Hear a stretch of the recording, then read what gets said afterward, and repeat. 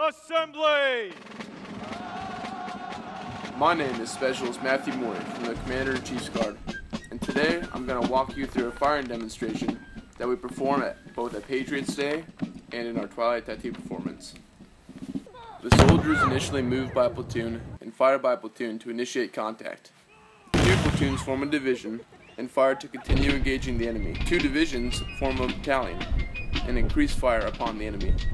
Defense against cavalry is a square formation to protect the battalion commander and colors from horse-mounted cavalry attacks.